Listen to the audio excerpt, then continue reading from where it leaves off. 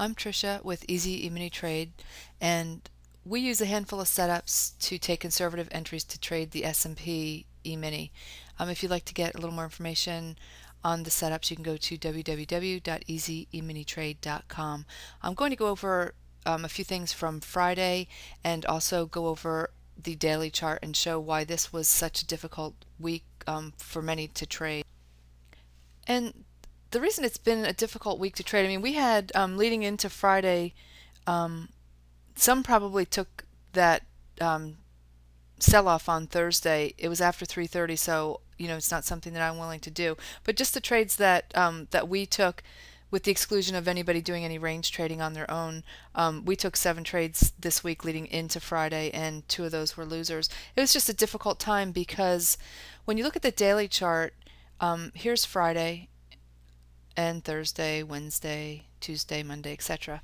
And you can see that we're going sideways here.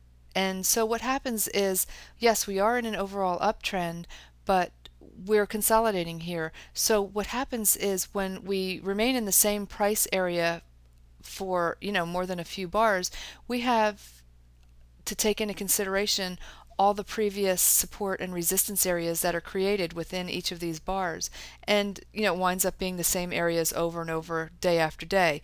You have 1100 here, then you have 1102, 1107, 1109, 1112, 1115, and so on. So it becomes an area that is constantly testing the support and resistance that's created each previous day. So what happens is then you have a lot of reference areas, and when you're taking a setup, if you're taking something right above or below those areas and those areas are going to be in your way, you wind up likely price is going to bounce or pull back in those areas. So it just makes it difficult if you don't have a lot of room to those areas to take any long continued move, because you're not going to get one. You're just basically grabbing 3/4 or a point when you can. And I wanted to point this out going into Friday. Here was Friday.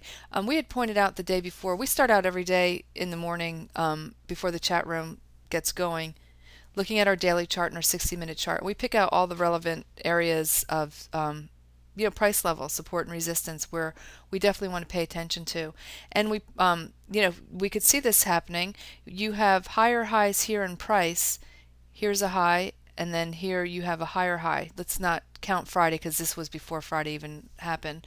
And so we have our stochastic on here, and you can see that this is moving lower. So you have a higher high here. Well, this is failing to make an equal or higher high.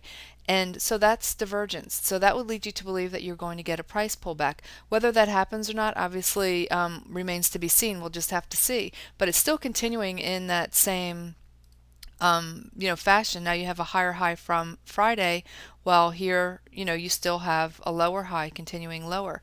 So if you just look at the previous price action, when when we have started to move, we go higher, we consolidate, we pull back, we go higher, we consolidate, we pull back, we go higher, we consolidate, we pull back, higher, consolidate, pull back, higher, consolidate. So now are we going to get a pullback? Again, remains to be seen. We'll just have to wait and see what happens with that. So we had that huge sell-off on Thursday at 338. You can see it died. Once we got below that support area that had been holding up all day, it just died. And again, that was after 338, so nothing I was interested in taking. Somebody could have taken one of our Keltner channel continuation setups, just knowing that there were some areas below you where you might have paused, but obviously it worked out if somebody took it. But after 330, I'm typically not going to trade. But interestingly enough, before we even opened on Friday, we had recaptured that whole entire sell-off that occurred on Thursday, and this was based on news coming out at 8:30. So that propelled the market higher before the open, and so like I said, basically recaptured the entire sell-off from Thursday. So here's a setup that occurred at it was actually at 9:36.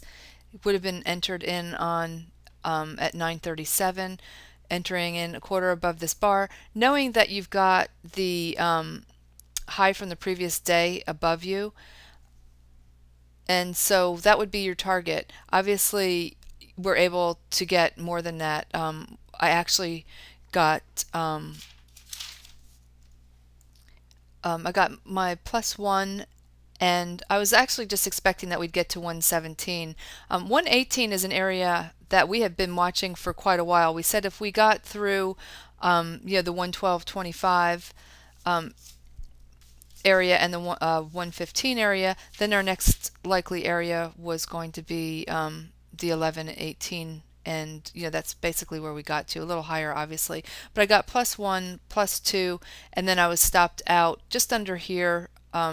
My stop, I moved it on my final third to 116.75, so wound up with a 1.5 on my final third, so that worked out fine.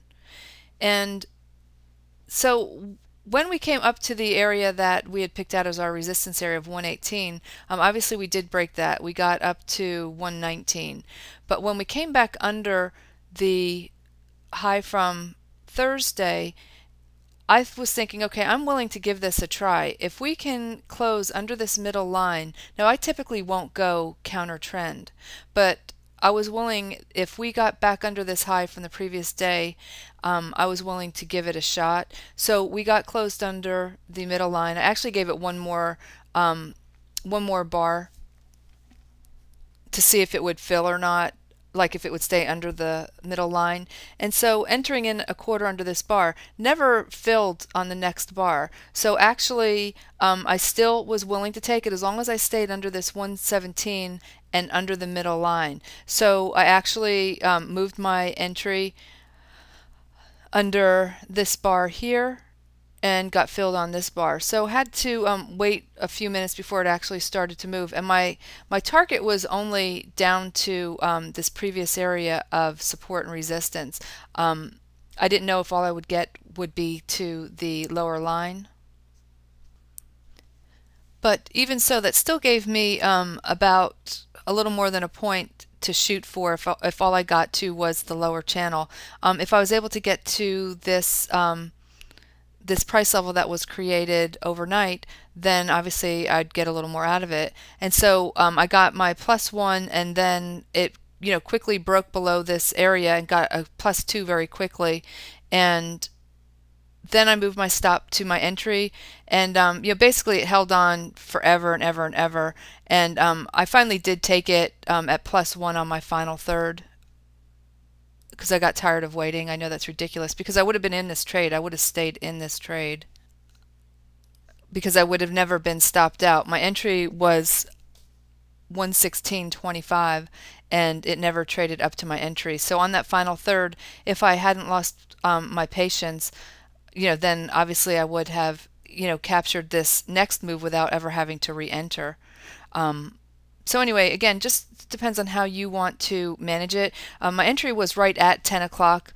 This bar was 9:59. When that bar finished, it basically got filled at 10 o'clock. So from that point until it finally started to move again, it was 50 minutes later. So not typically going to wait that long, but everybody's different. The next trade that I took was right here under this bar, and this was at 10:55 in the morning. You actually could have gotten in under this bar if you wanted to. You closed outside the channel, but we're at a very strong support and resistance area of 11:12.25, and we know that every day that's been a really strong area, because that was actually our high on our daily chart for a while. And I'll go ahead and I'll show you that. Basically this is our 11:12.25 resistance area. So we know, coming and going, every time we pass that, until we can stay closed above it, that is going to be an area that we have to pay attention to. So somebody taking this just under that support area, for me, that's not something that I would be interested in, because it could easily, hit this and bounce, because we know it's a strong support area. You wouldn't have got filled on the next bar anyway.